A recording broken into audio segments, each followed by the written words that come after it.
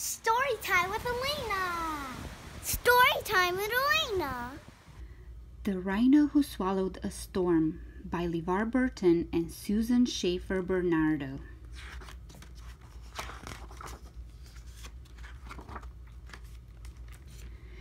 In the middle of the morning, Mika Mouse trembled under her blanket.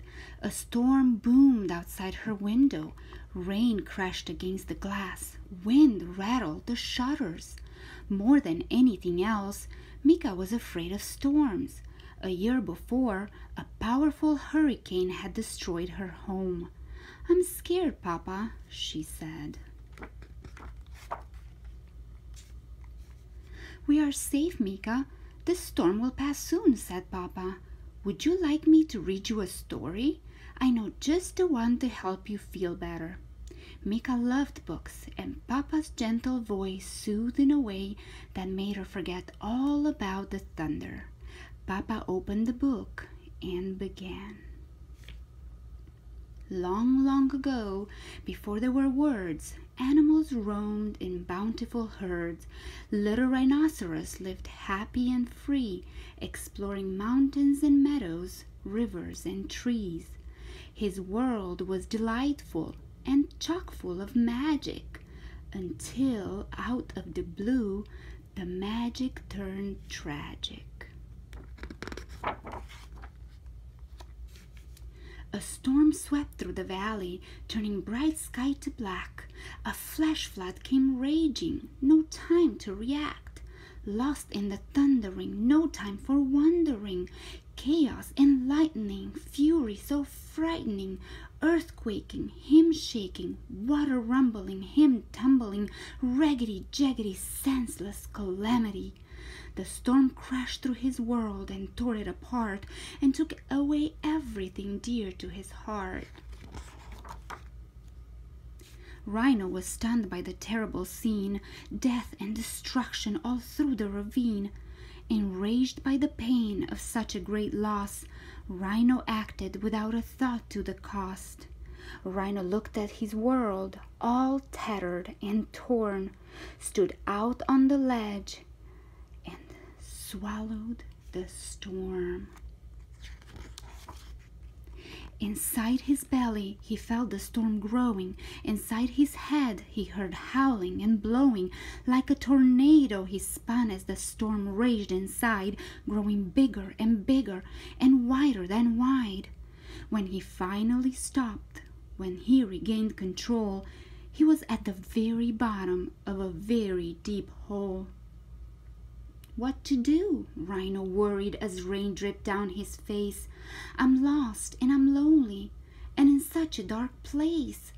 At just the right moment to comfort and guide him, a spider dropped down and dangled beside him. "The world up above is shattered and gray, but it's where you belong. So you must find a way to let that storm out and move through your sorrow. You'll find many helpers on your road to tomorrow." Oh, but that hole was dreadfully deep, and the walls all around him were slippery steep. Rhino tried to climb out, but was losing all hope when Kangaroo heard him and threw down a rope. Though Rhino was heavy from the weight of the storm, they towed him right up, got him safe, dried, and warm. We're strong and steady and always ready. When danger strikes, we hop to it. Fire or flood, snow or mud, when help is needed, we'll pull you through it. Watching those heroes do what they did best gave Rhino the strength to set off on his quest. That storm he was clutching made him buzzy and blurry. It kept his brain foggy and filled him with worry. Where do I go? What do I do?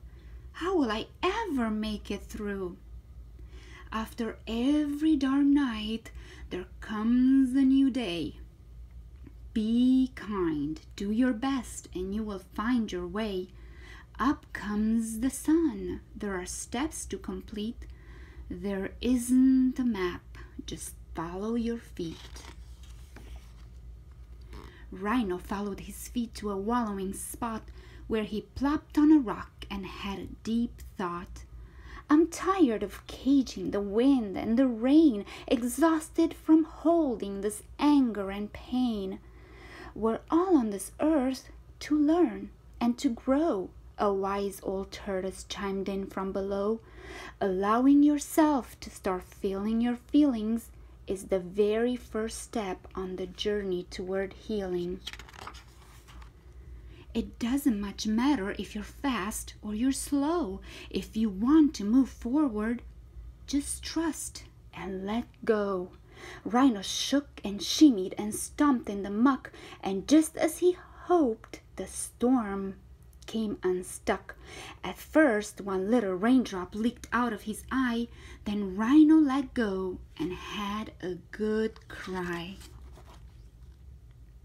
His tears formed a river that flowed to the sea, where a pod of whales swam happy and free. I do feel better, Rhino thought as he drifted. Then up swam a whale, and Rhino was lifted. If you ever feel blue, the whale said with a spout, remember to breathe.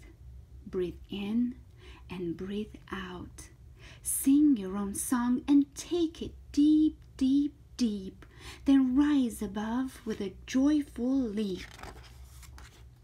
As he floated home on a gentle wave, Rhino felt calm and strong and brave. His vision was clear like the sky above, and he looked at his world through eyes filled with love. He thanked the kind spider and the brave kangaroo and all of the others who'd help him through. He was glad to know that if he ever lost hope, they'd lend him a hand or throw him a rope. He had journeyed his journey a very long way to find the light in a world turned gray. He'd swallowed a storm with no thought to the cost. He'd felt all alone. He'd been tumbled and tossed. Life would bring changes, beginnings and ends, but he had faith in himself and faith in his friends.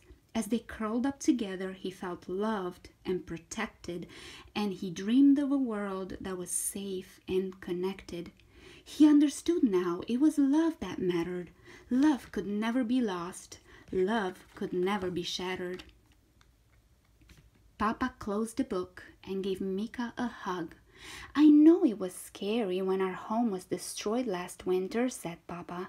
Bad things happen sometimes, and we can't always control that. But we had lots of helpers, said Mika. Just like Rhino did. That's right, little one, Papa said in his gentle way. You're never really alone when bad things happen. There are family and friends, even people we don't know, who are always there to help us through tough times. The end.